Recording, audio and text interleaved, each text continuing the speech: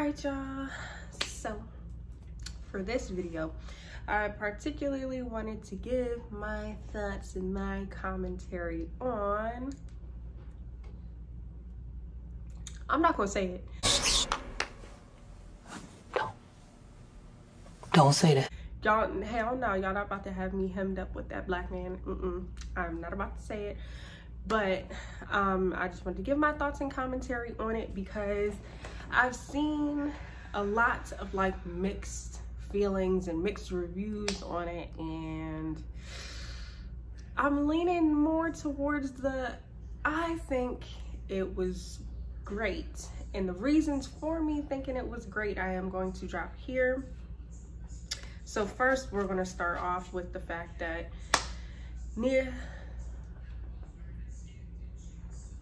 Supreme is in the back, he's being weird.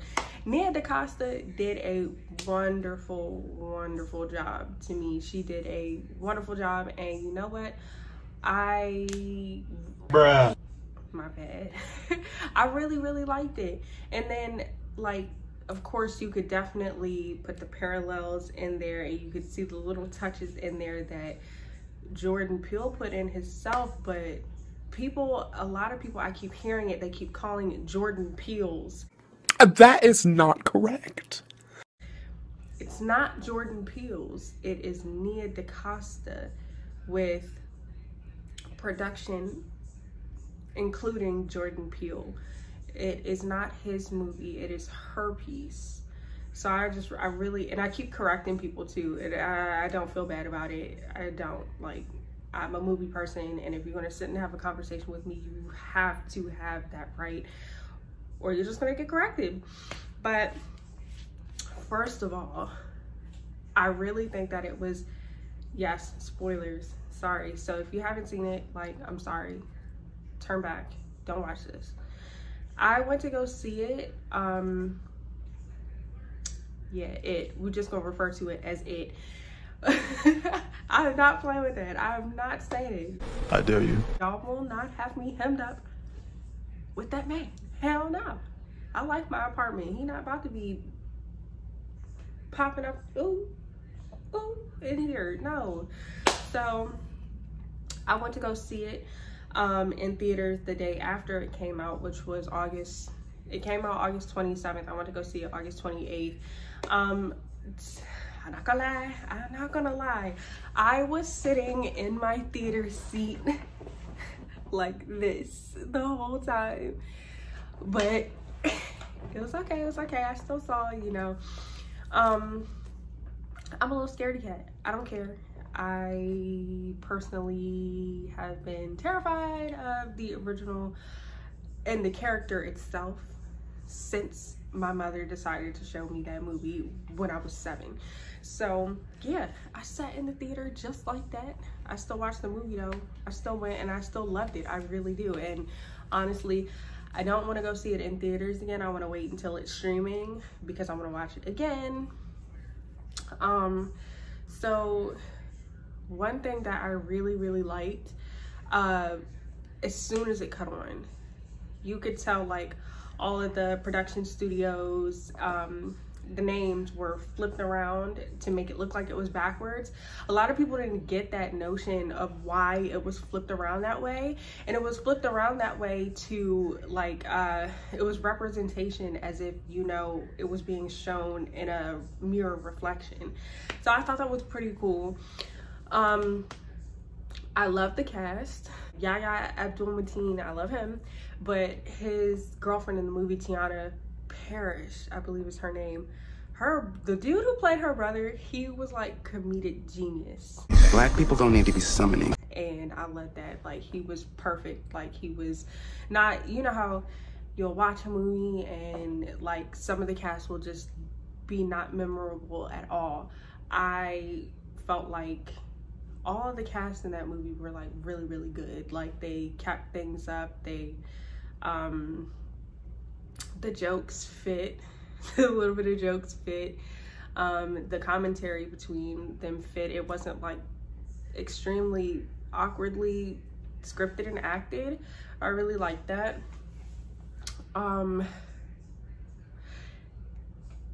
I I was disappointed. And I know this video is going to be bouncing all over the place, but I was disappointed.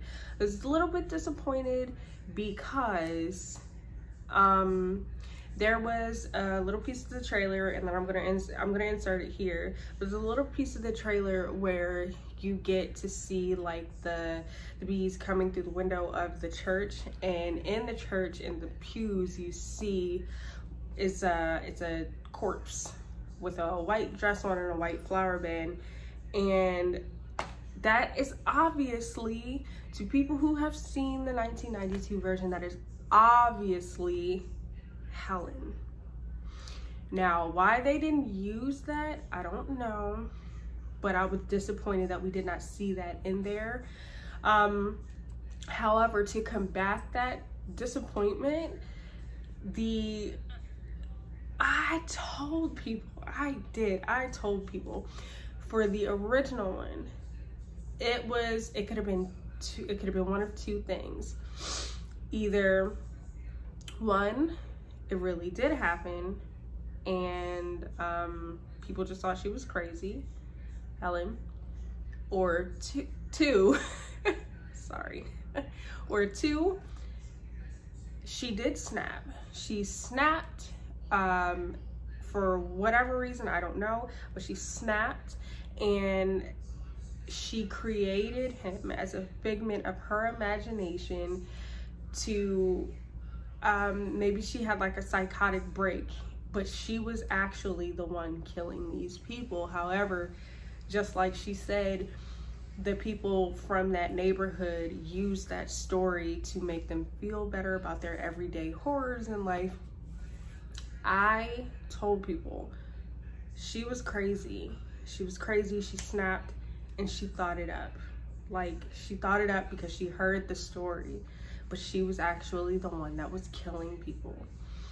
So how they told the story of Helen in this one bounced right off of that. It was that she was crazy, you know, she was the one who was killing the people. However, she died in the bonfire, but we know that's not true. We know that wasn't true. So I love that part, and I love the voiceovers that you could hear of her. Whew. Now we're going to get into the crux and crevices of what scared the shit out of me with this one. So I like the idea of the passing of the torch. I like that idea. I think it was a very, very good idea, instead of, you know, it having just been one person and it staying that way. Because I think even though it was a spiritual sequel to the first one, I think that how bad the original sequels 2 and 3 were, like, those were terrible. Like, I'd never watched those, and I'll never watch them again. They're trash. So I think that this was like a better direction to go in. So with it being like a passing of the torch thing, I thought that was a great idea. And it helped like broaden the story, because in the first 2 sequels, all you hear about is him in these paintings, and of course, yes, we know what happened to him, but they just like played it out so bad, and it was terribly annoying. But shouts out to Tony Todd. He is an amazing, amazing actor. Love him, but scared to death of him. I think I want to say the art gallery scene, that like really scared the bejesus out of me, because the first kill, like, you couldn't even see it. And I think that was another aspect of it, which it was kind of like one of those things, kind of like in Freddy vs. Jason, when Freddy was having Jason killed so that he could actually come out physically. It was kind of one of those things where it made me think that it was one of those things where, okay, you can only see him if you're like looking in a reflection of something. If you're just like looking in front of you and he's standing in front of you, you will not be able to see that. And I think that is extremely freaking scary.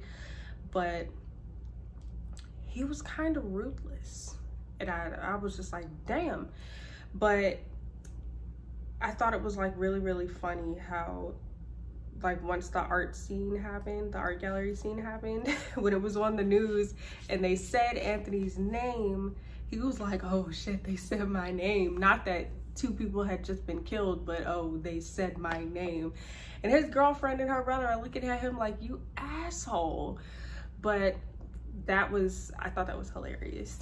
And then you get to, he meets William Burke. He gets to meet William Burke, who had his own run-in with Sherman Fields, who is actually before Anthony actually transitions into him. That was creepy. The first time we had ever saw him in his ness, that was extremely creepy. Like, it was creepy to the point where it upset my stomach. Now, I am the blood and gore, the ruthless kill. I live for that shit, but it was so disgusting. It turned my stomach. I didn't even want to eat no more popcorn after I was watching that. But the special effects on this, amazing, I would say. But like, as far as the story, I think that they could have used a little bit more of Vanessa Williams, but the piece that they did use with her, don't say that, that was perfect. And then when she went on to tell Anthony, after he had found out that, you know, he was born in Cabrini Green, that he was actually the baby that was meant to be the sacrifice, it was like, ouch, heart-wrenching. I would never want my parents to have to tell me some shit like that. So he had actually had to go to the hospital because of that bee sting. It was rotting his entire arm out, and it was disgusting. But me, I'm sitting there and I'm thinking like, you waited that long to go to the hospital? Your arm is about to fall off. Why would you wait that long to go to the hospital? But after he leaves his mother's house, he actually gets kidnapped by William Burke, and he's taken to the church for like a sacrificial ceremony to get it started, to get his ness started. And I was like, okay, you just walk around with hooks and boxes and trench coats just waiting for something like this to happen? But he had Anthony's girlfriend. He kind of like knew she was going to pop up at the laundromat that he worked at. And when she did, he knocked her over their head and tied her up, and she's sitting in the pews of the church just unconscious, and she wakes up and she sees him. And when I tell you, this is another thing, like Jordan Peele, you can definitely tell his influences on this, because Jordan Peele has a way of making you heavily uncomfortable, and he definitely did that. So when we saw Anthony, now he's like, his entire arm is like decayed and rotted, and this part of his body, up even on the side of his face, one of his eyes is like milky white. So it's kind of like he can't see out of that one eye. But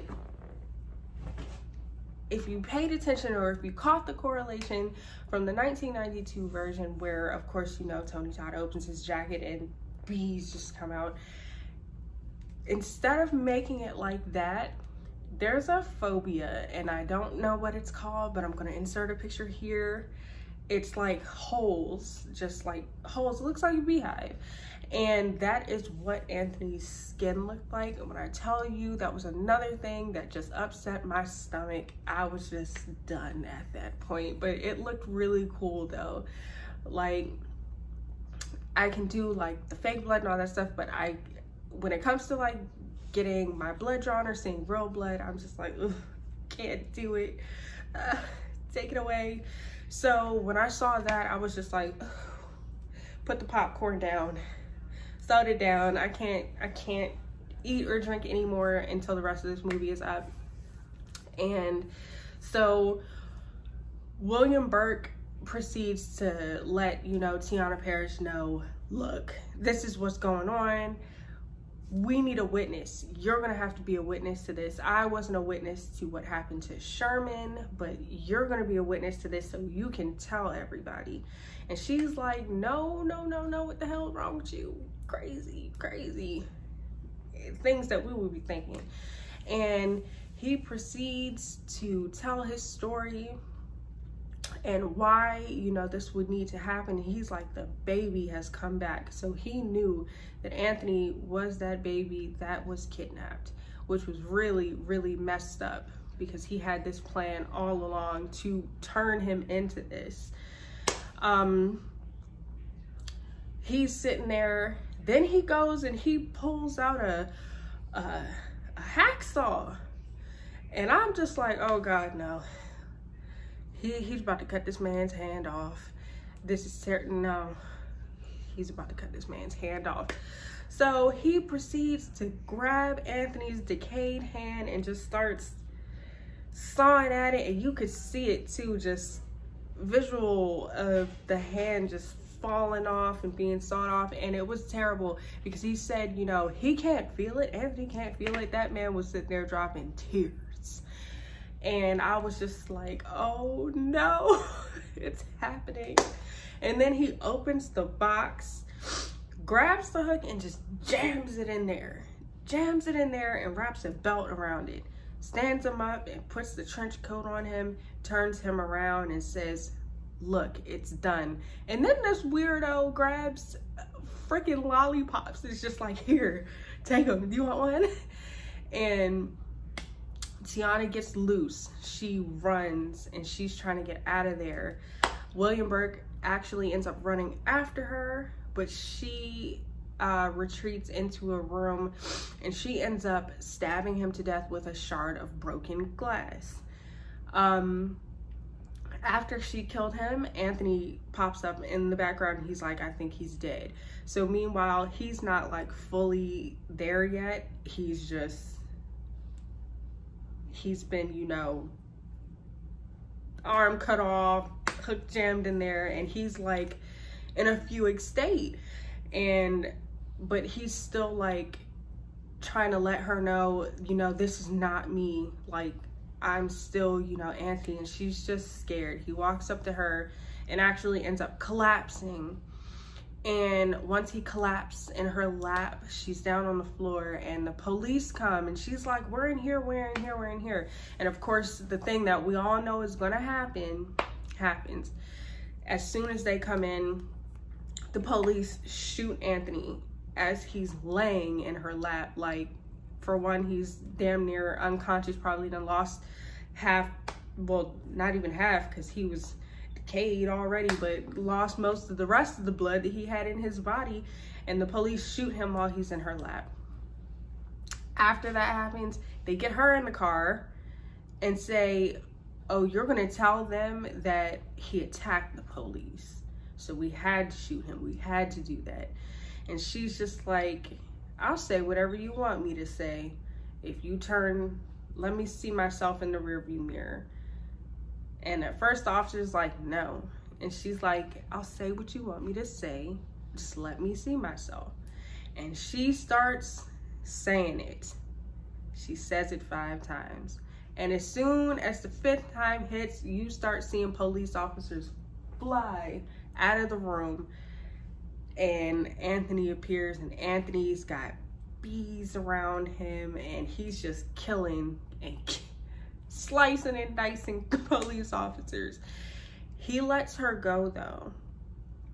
And I'm thinking, okay, he lets her go because he still probably has some of Anthony in his mind, and not just, okay, yeah, I'm gonna be now.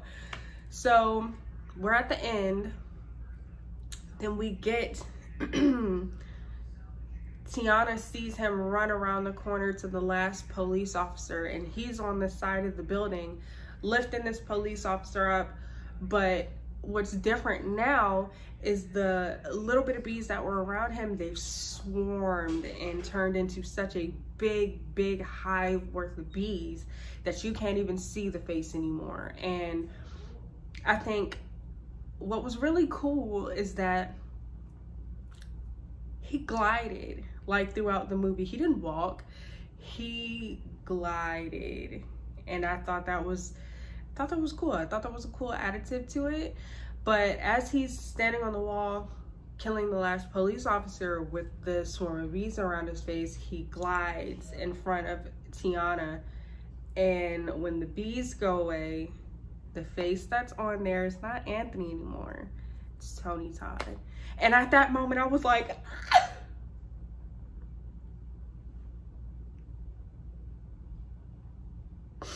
and he says, "Tell everyone." Yes, my little scared ass. But he says, "Tell everyone," which lets me know that this is being left up to the possibility of sequels.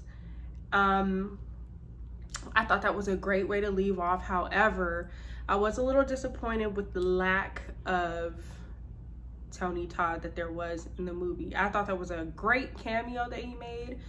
Amazing, wonderful. However, I thought that they could have used it a little bit more, or I don't know, just put his voice in there a little bit more. There were parts of trailers that had his voice in it that were not in the movie, and that was a big disappointment to me. I'm like, you guys had so much opportunity. However, overall, I thought the movie was very good. However, it did scare the shit out of me. It scared the shit out of me because now I don't have one adaptation, not two adaptations, but 3 adaptations of different ones that I'll like see in my mind. There's Tony Todd, then there's Sherman Fields, who actually I think was a little bit more scarier than Tony Todd.